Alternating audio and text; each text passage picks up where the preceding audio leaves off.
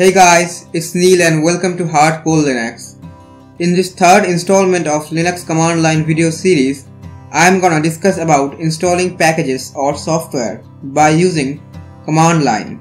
If you guys missed the second installment of Linux command line video series, the video link is given in the description. Please check it out. So, let's get started. In Debian based system, you basically use two package manager. One is apt or advanced package tool and dpkg or Debian package. dpkg itself is a low level tool and apt is a higher level tool, is more commonly used than dpkg. Now let's get into action. Open up your terminal and just type apt, then install, which is the option or the argument I am giving to apt. And suppose I want to install conky, and then press enter, and you can see we get a error and it says permission denied. In Linux based distribution, you cannot install or remove any software without root privileges. Here sudo comes into play. Now sudo stands for super user do. By using sudo, a normal user can achieve the power of a root user. Sounds exciting, right? Okay, now any of you if doesn't know what is root user, basically a root user can do pretty much anything. Okay, let's back to the topic. So if I type sudo then apt install and conky and hit enter and give it my root password and then press Y and hit enter, it will gonna install conky. So let me open up another terminal and just type apt space dash dash help, and if I hit enter, I can see there are bunch of useful options which I can throw into apt. Suppose now I install conky and for some reason I really didn't like it, so I wanna uninstall it. For that we can type sudo apt remove and then the package manager, which is conky in that case. If I hit enter, and it will gonna remove it, press enter, and now you guys can see that in this here it says use sudo apt auto remove to remove those packages. If we look back again to these options, we can see that remove is for removing packages and auto remove is remove automatically all unused packages. So if I now type sudo apt auto remove and hit enter, and then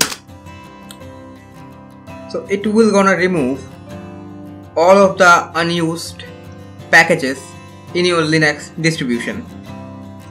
Okay, so here is another command which is prac. Basically you can throw into apt.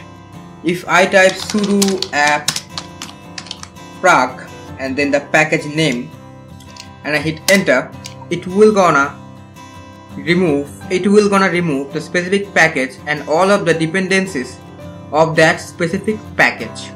So now let's suppose I type sudo apt update. What it will gonna do, it will gonna update all of the repo in your Debian based Linux machine. And now if we look on the chart again, we can see there is upgrade and the full upgrade. If I type sudo apt upgrade, it will gonna upgrade the packages, and if I type sudo apt full upgrade, then it will gonna completely upgrade my system. If currently I am running Ubuntu 16.04 in that machine, if I type sudo apt full upgrade, it will gonna upgrade to Ubuntu 18.04. Now suppose you want to install a package and you didn't know the package name properly.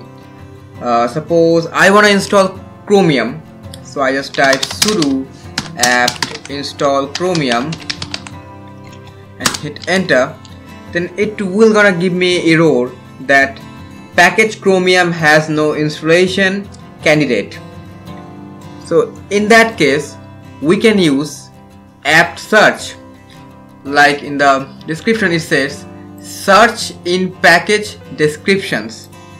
So if I type apt search then Chromium and hit enter, it will gonna list each and every package related to Chromium or each and every package which get the string Chromium. So if I just scroll up, and there we got our Chromium browser. So now we got our package name properly. So now if I type sudo apt-get install then Chromium browser and hit enter, it will gonna install Chromium browser. Now what if you wanna know whatever the packages are installed in your Linux distro? So you just type apt then space and list, hit enter, and it will gonna list each and every package installed on your Linux distribution. So the last thing in the list is edit sources. So if I type apt then edit sources and hit enter, it will gonna give me an error says permission denied. Now if I go to cd/sc/apt and hit enter, then type ls space -l and hit enter, we can see each and every directory and files are under root privileges. So we have to use sudo here. So if I type sudo apt edit source and hit enter and give it my root password, then I can see each and every repo exists in that machine. So those are the options for apt. By using those options you can install, remove the packages from your Linux distribution. In the next video I am gonna discuss about installing packages using dpkg.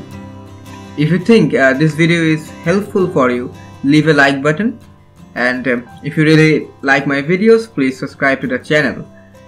Thank you for watching my video. It's Hardcore Linux signing off.